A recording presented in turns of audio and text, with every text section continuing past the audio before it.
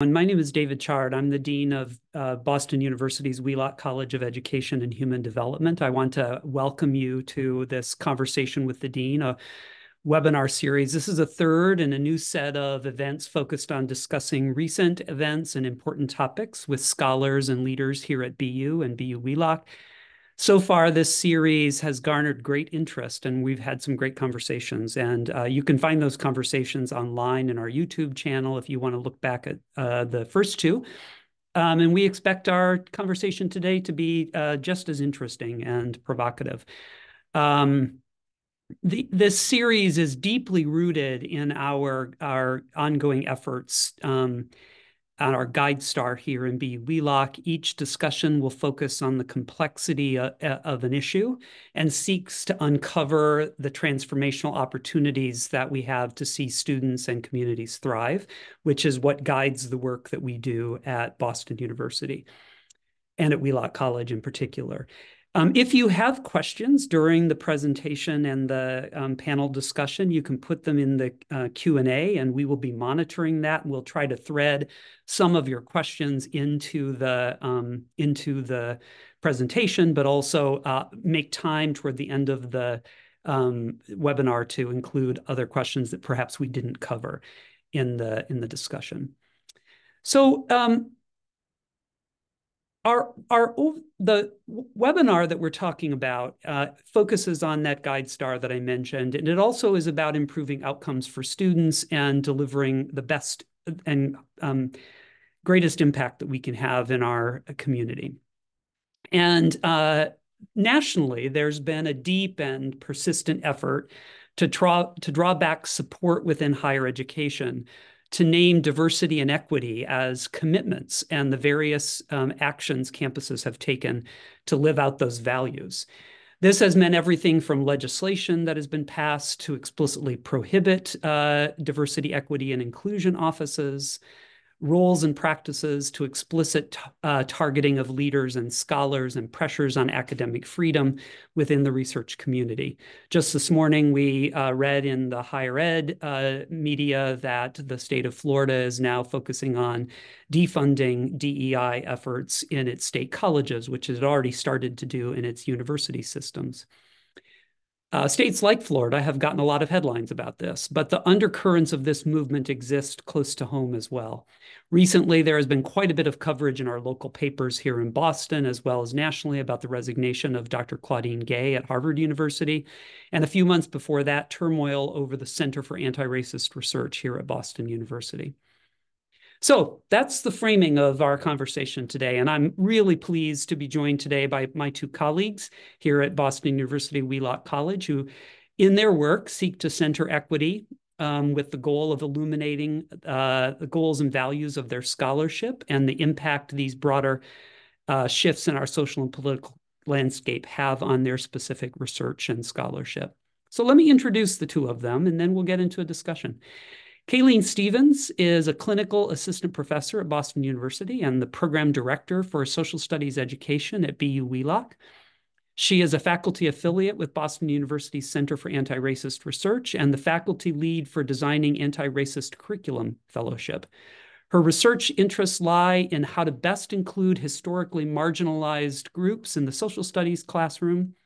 And prior to her work at BU, she was a public school teacher and department head, where she co-ran the new teacher program and spearheaded several initiatives to decolonize their curriculum and create more representation in advanced placement classes.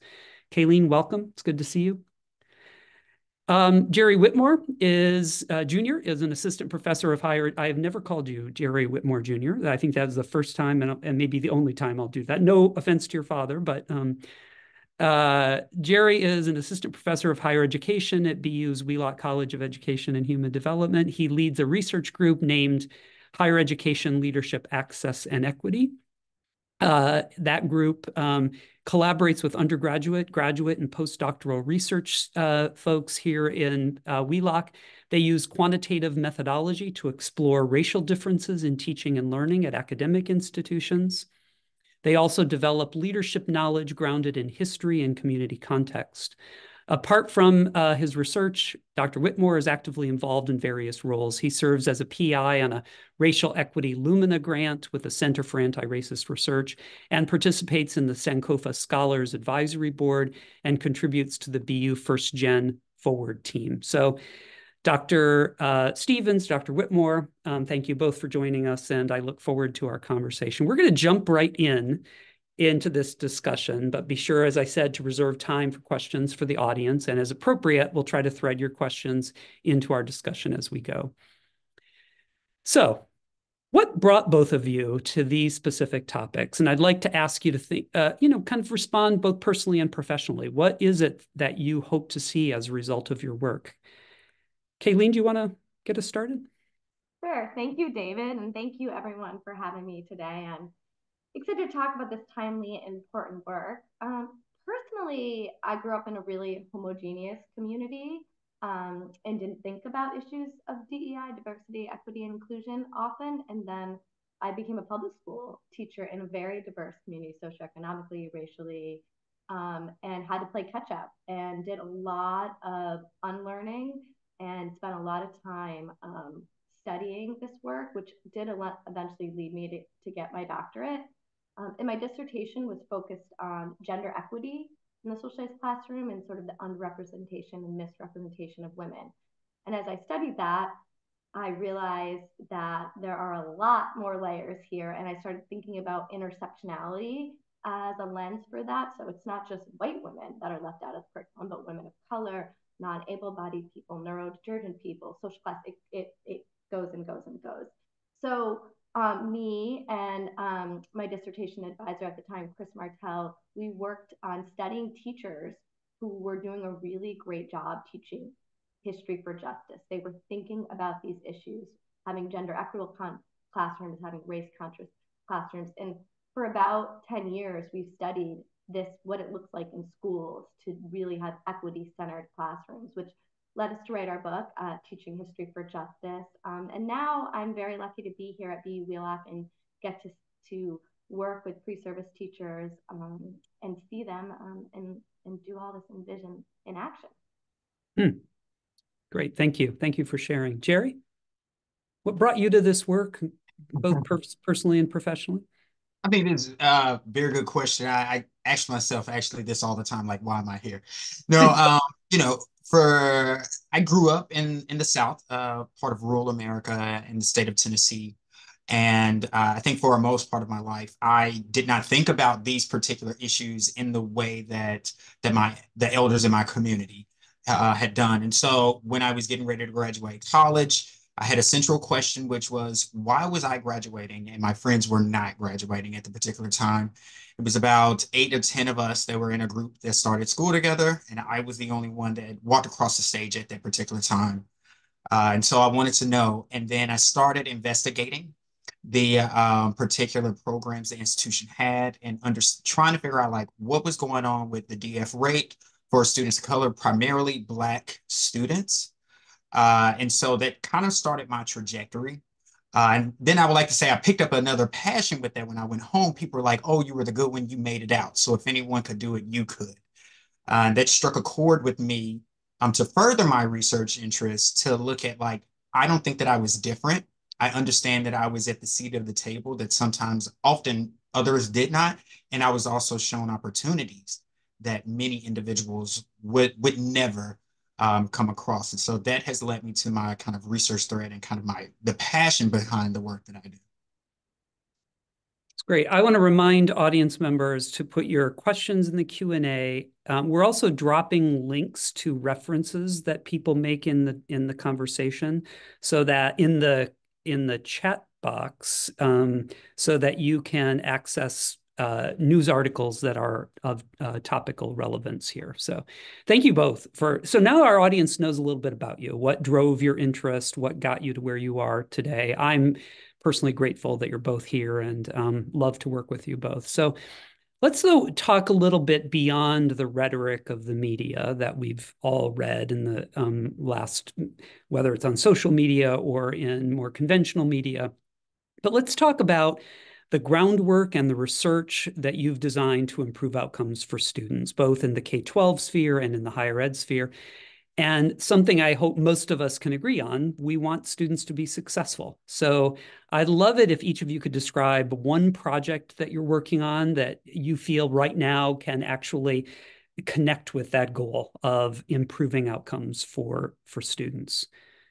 Should we stay in order, or doesn't matter? Kaylene, you go first. Jerry can go second, and then I'll mix it up after that. I know you said one, David, but I have three projects that research projects that I'm working on that I'm pretty passionate about that I do think are going to result in better outcomes for students. So my work, I identify as a public school teacher, and I really want to think about how we can bring equity work to classrooms. And one avenue to do that is civics, but teaching civics differently, not through just the memorizing the branches of government, but actually empowering students to use the levers of democracy to make changes that they care about. So I'm working on two grants right now. One is through PBS. It's called Youth Stand Up. Public broadcasting, is that the PBS? Okay. Yeah, yep. It's funded through the Institute of Educational Sciences. And they have created a beautiful civics curriculum that they've won Emmys. It's amazing. And the goal of it is to empower students to have a real deep civic identity and think about the changes they can make in their community. And it's not necessarily partisan, but it is political. It's getting students to be involved. So I get to go into classrooms, see that curriculum in action, and provide feedback on that pilot. Another grant that we are working on currently is called Exploring Data Science Through the Lens of Civic Education, and that is funded through the National Science Foundation. And what we're doing is we're pairing a math teacher and a social studies teacher, and we're looking at big data sets and how you can use those big data sets to have students create civic action plans or social justice plans, right? So they're looking at school inequities, or they're looking at the rates of homelessness in their community. Then what can they, in the social studies piece, do next? And then the third project is unfunded. It's a passion project. We're looking at divisive concept laws and their impact on teachers. We're looking at 5 different states, some liberal states, some more conservative states. So this summer we sent a survey out to every public school teacher in California, Massachusetts, more liberal states, and then Tennessee, South Carolina, and Florida. And right now we're in the process of interviewing teachers from those different states to see what the landscape is. Because as you spoke about earlier, there's a lot of news, there's a lot of headlines, but we really wanted to get a feel for what's it like to be a teacher who's committed teaching for justice in these states. How are you navigating these laws? Or if you don't have laws in these states, how are you navigating the fear around these laws? So those are my sort of 3 research projects I'm working on currently.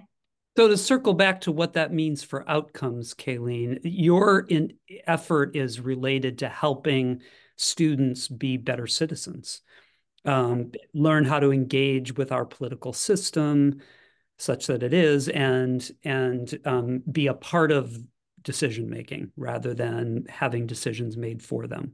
Is that exactly fair? Yeah, that's exactly right. If you look at the data on civics education, students are very apathetic. Voter turnout rates for youth are low.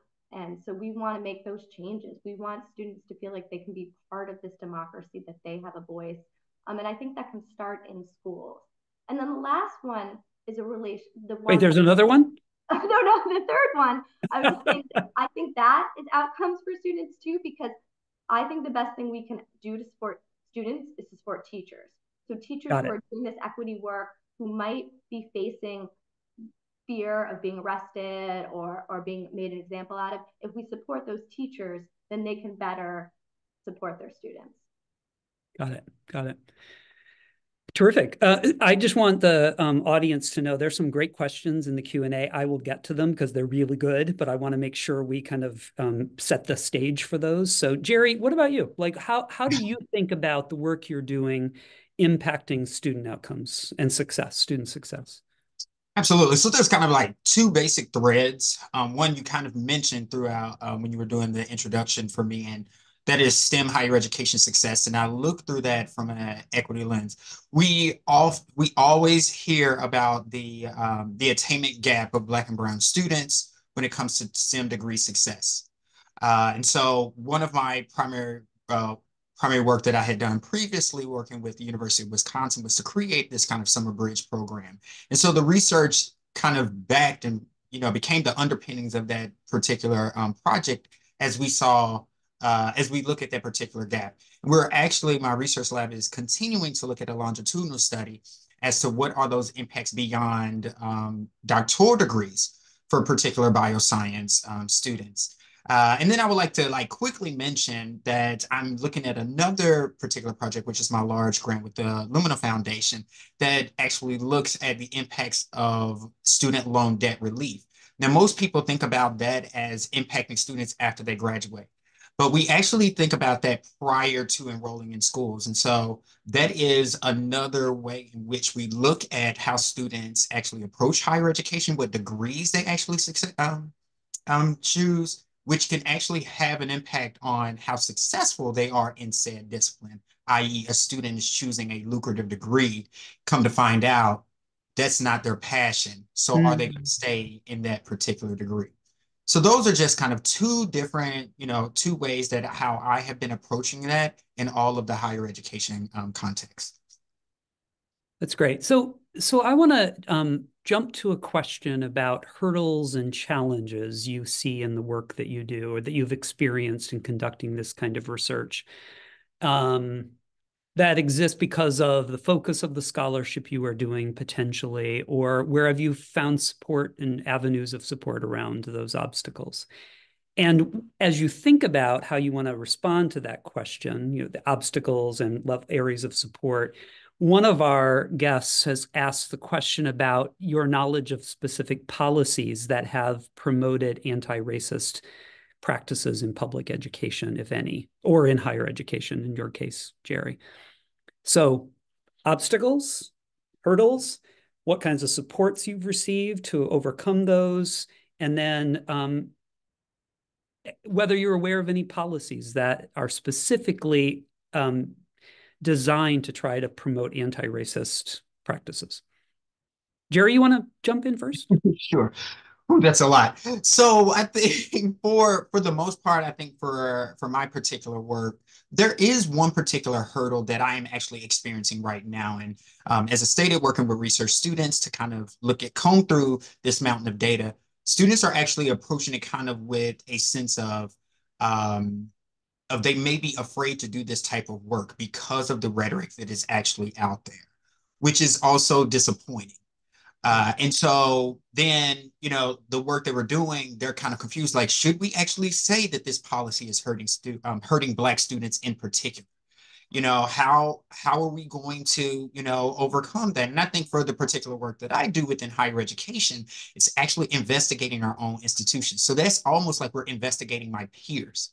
So if we're looking at a particular class, like investigating one of our intro biology sequence here, looking at that, it could either mean that we're not doing things right or we could be doing them very well. And so there is an obstacle about how will the institution perceive that particular work.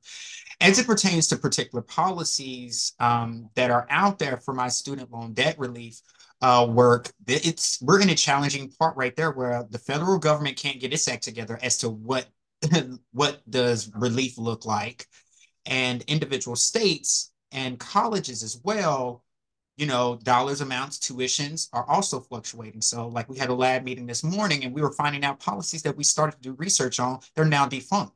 And so the ever-changing environment that we're actually dealing with is actually impacting the work that me and my students are doing, which means that we also always have to stay current.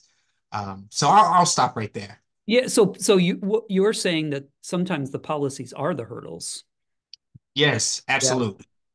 I think that's what, for those of us who are on our journey about these topics, understand that as structural racism or structural whatever it is that does not support anti-racist practices that actually hinder us in order to creating equity. Is that fair? Absolutely. Okay. Kaylene, how about at the K-12 level? I mean, I have to sort of agree with what Jerry said a lot. I think there's a lot of noise out there. There's a lot of fear. And I think that fear can, in some cases, teachers will stop. Teachers will be nervous to teach for justice. Even words have become fearful, like even the word justice. I've had to rewrite grants without the word social justice in them or the word equity. I think this idea of like cancel culture is actually hurtful to doing this work, because I think we need to have space and grace for people to grow, unlearn things, and change. And I think teachers are sometimes afraid to even talk about race or gender or social class or sexual orientation or neurodivergence, any of the isms, right, in their classroom, because they're like, oh no, like, am I going to end up on the news, or what if I say the wrong thing? And then, of course, in some states, there's now laws against this work. I've been speaking with Florida educators this week, and they had their AP curriculum pulled a week before school starts because they couldn't talk about sexual orientation that was mentioned in the curriculum. So they threw out the curriculum, right? This is a real problem for teachers, because every teacher I talk to, the same narrative. I want to do what's best for kids. I want to do what's best for kids. But it becomes harder and harder to do what's best for kids if I feel like I'm under a microscope with either a law or someone thinking that I am trying to indoctrinate or hurt their kid.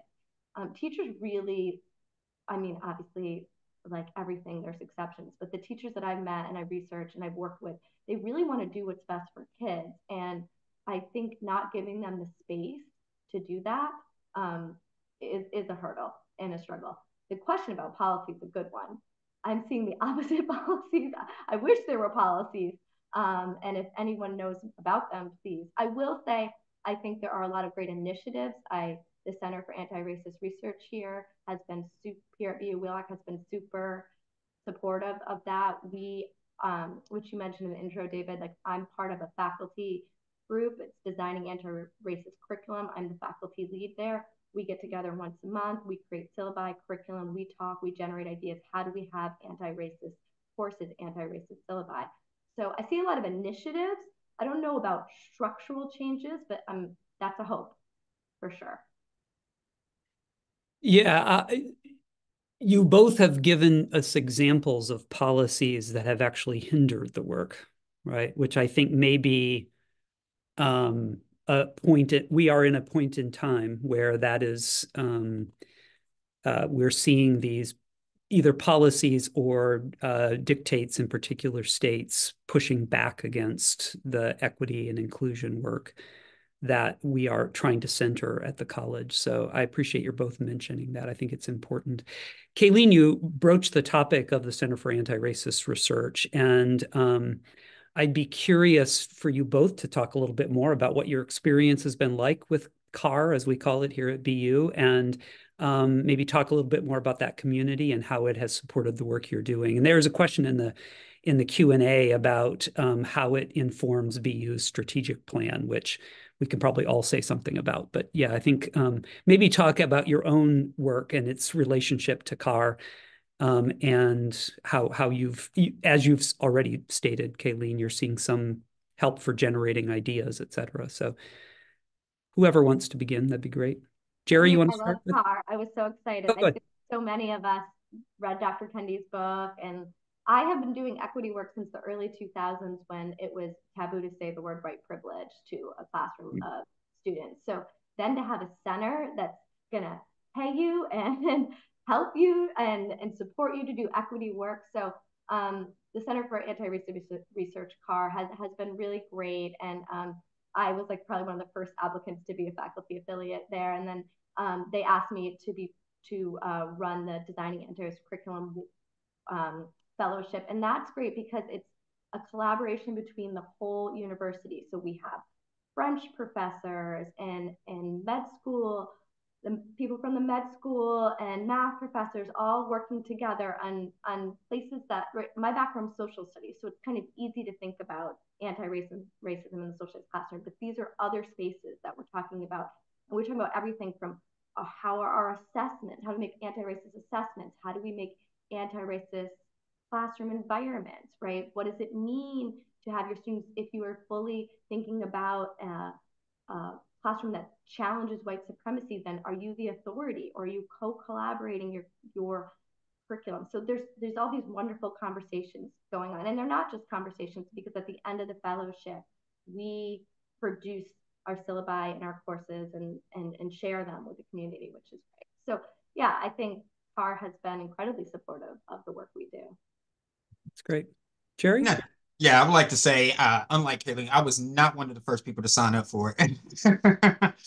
I had to like kind of vet it out. I think, as Kaylene kind of mentioned, all of our institutions, we put out these policies, and I think I'm very intentional as being a Black a faculty member, professor, researcher, scholar in this higher education space, just wanted to really see kind of the work behind it. And my time there has definitely been great. It's definitely helped in to grow my research portfolio and actually kind of have that synergy between the work that I'm doing and have the institutional support behind it. And that support at times come from personnel, dollars, research opportunities. And so the grant that I have with the Lumina Foundation is through CAR, and so we've been able to utilize research individual support there to actually combine our work with a research racial equity policy tracker. And so I don't have a link for that because we're actually building out that website right now.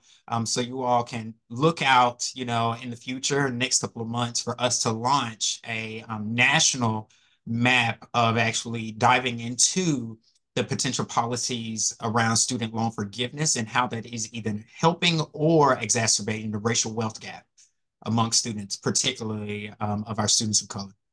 Do you think that will ultimately go beyond the financial work policies to other kinds of policies, Jerry? Absolutely. So one of that we're really looking into is housing and degree attainment.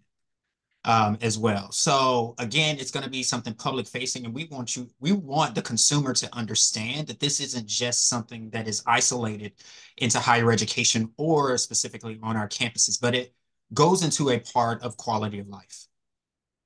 Yeah, interesting. So one of the roles that you both play, in addition to the work you do in your research and scholarship, is that you teach here. You're impacting, shocking, right? We're in higher ed. You teach. You both are in the classroom. You're working with young professionals who are either preparing to be teachers or preparing to be higher ed. Many of them are actually in higher ed, right, Jerry? Some of your students are already professionals in higher ed, seeking higher degrees. So what does it sound like to talk with those young professionals as they look out and think about navigating kind of this landscape of their preparation programs or their higher ed institutions? What are those conversations like? Are they hopeful? Are they fearful, as you described with other teachers, Kaylene? How does this land for our students? This is my favorite part of the job, is teaching and advising pre-service teachers and people who are starting their careers and DEI work. We just created a master's in equity and social justice. Felicity Crawford, I was grateful just to help her on that. And so I'm teaching, actually tonight is our first RS 630 class. So we took our intro to research class and we decided to center equity around it. So we're still teaching all the basic research methods, but instead we're thinking about how to best help historically marginalized communities. Additionally, we're highlighting all the work at Wheelock that people are doing, whether that's disability rights or socioeconomic class, and to see how can I do research for equity?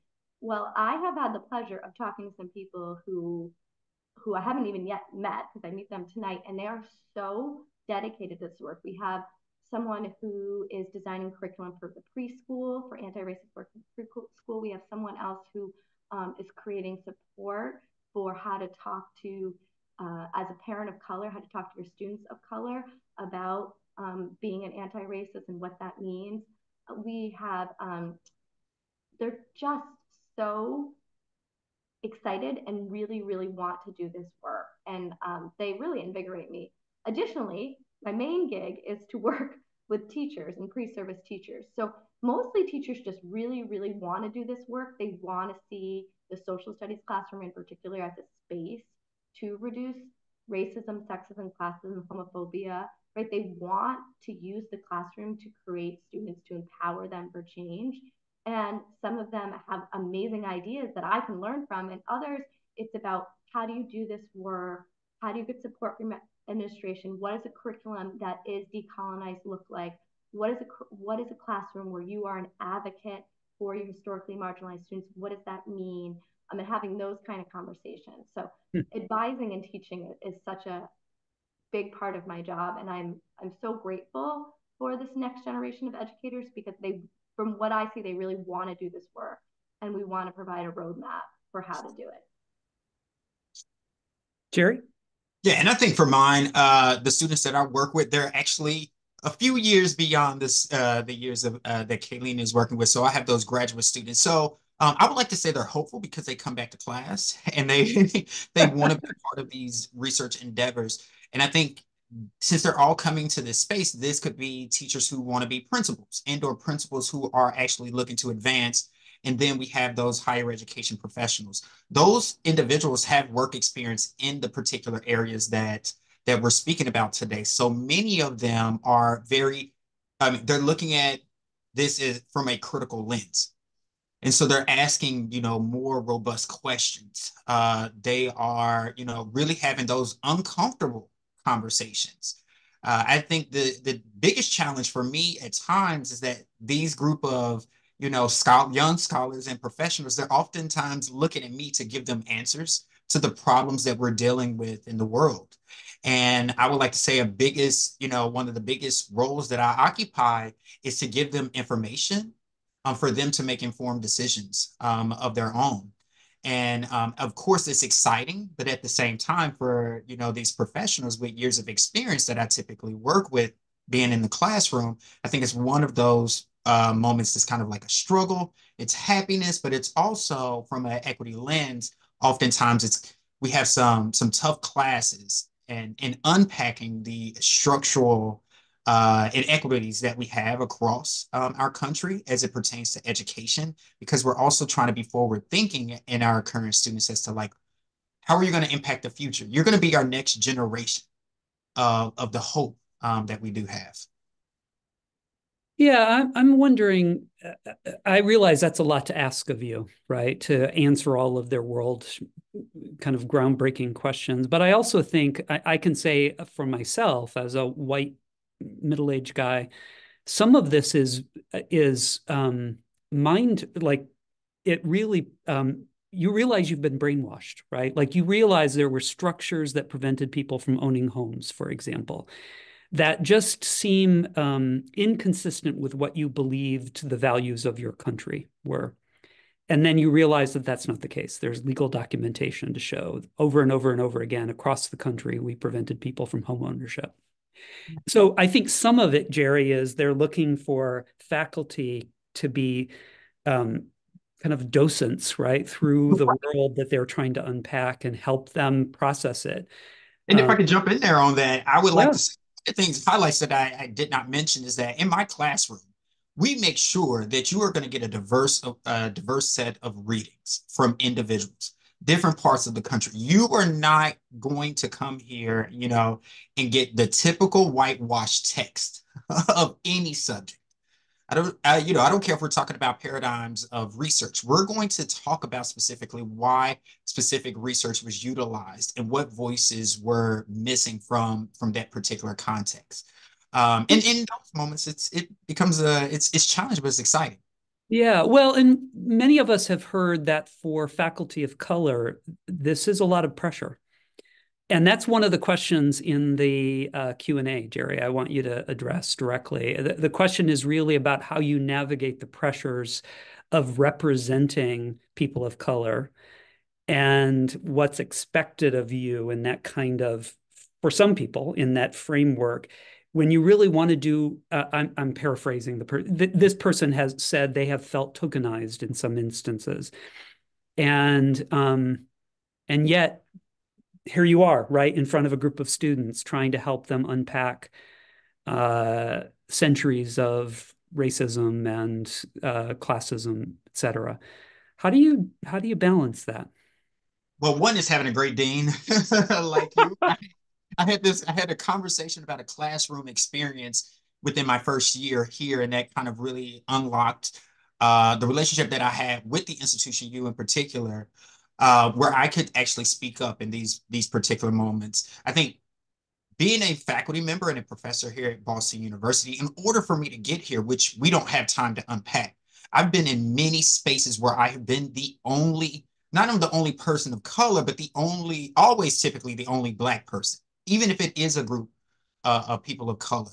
And being able to find my voice and being comfortable there and fighting my way through different modes of, how I've kind of thought about things, and to be able to be comfortable has definitely helped me. And then calling out those moments when I feel like I've been tokenized.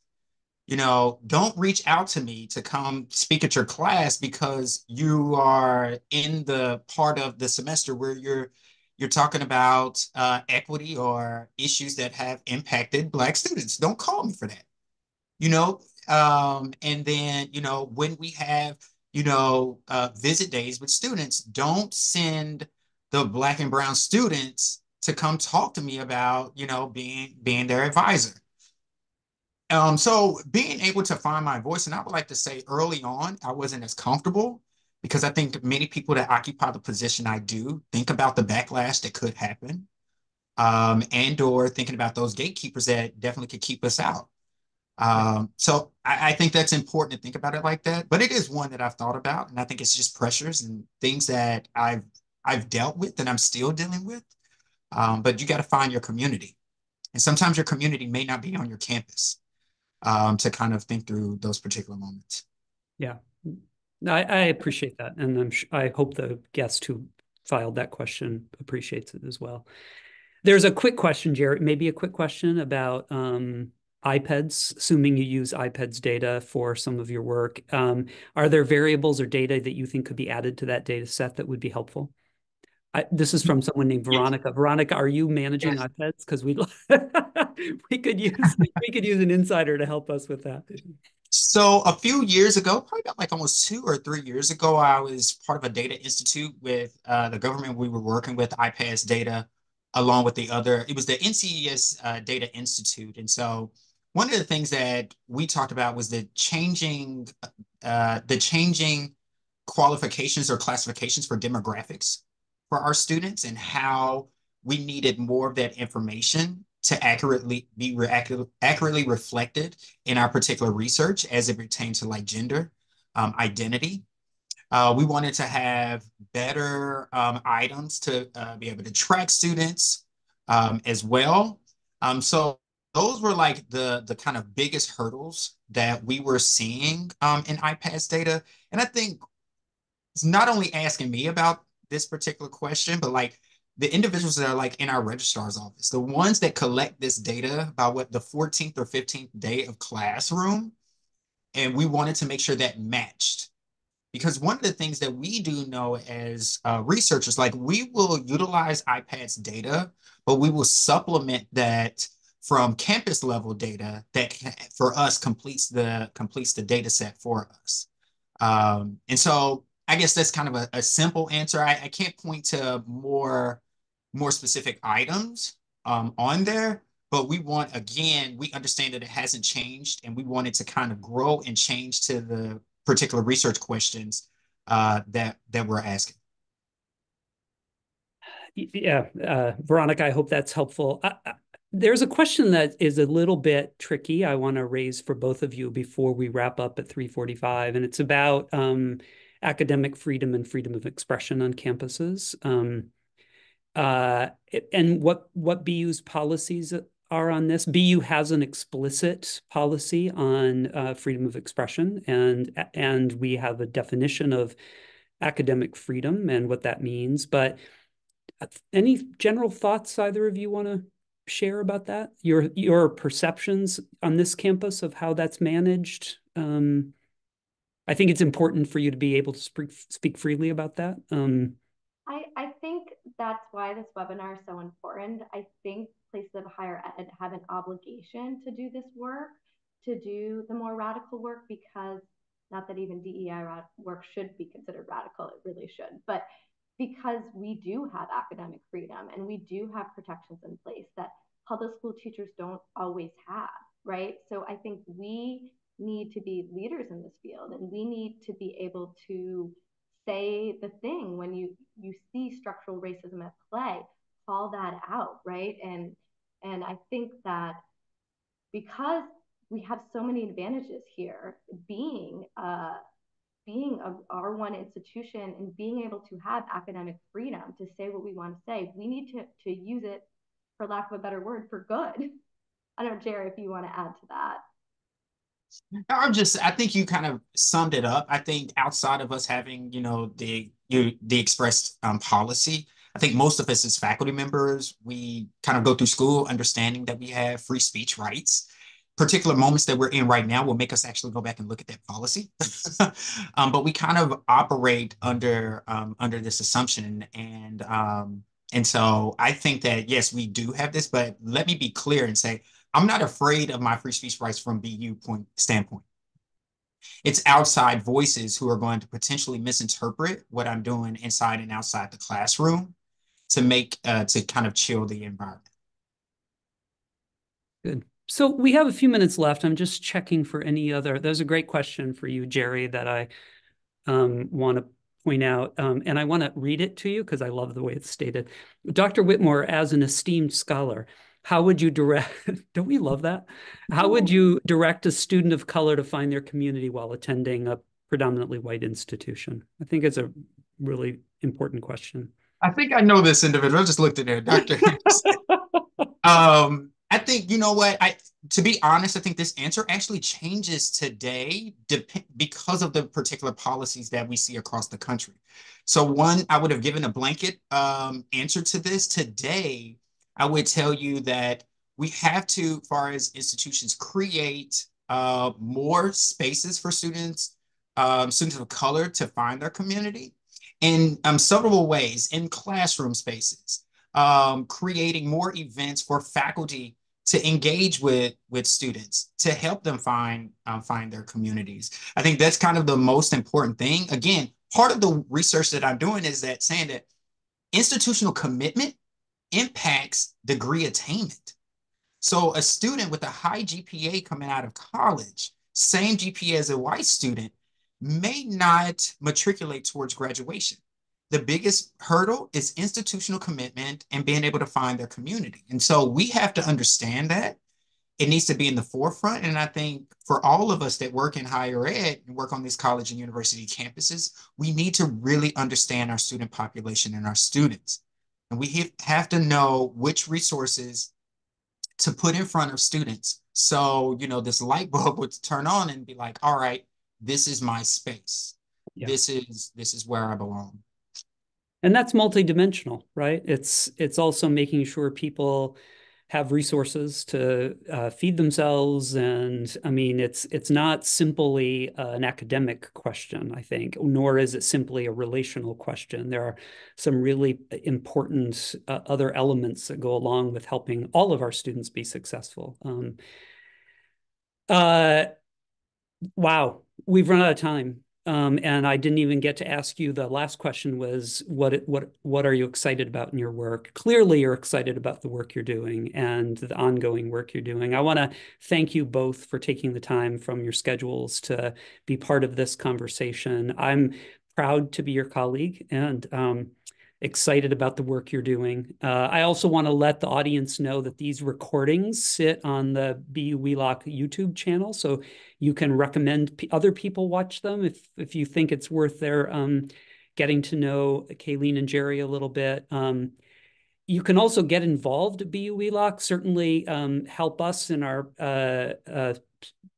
various work that we do. You can reach out to Mary Churchill, our program director for higher ed administration, where Jerry is part of that faculty. Kaylene is our program director in social studies. If you have further questions, they would both welcome follow-up. And you see a link there to the Center for Anti-Racist Research. We have webinars coming up in February, one on the science of reading.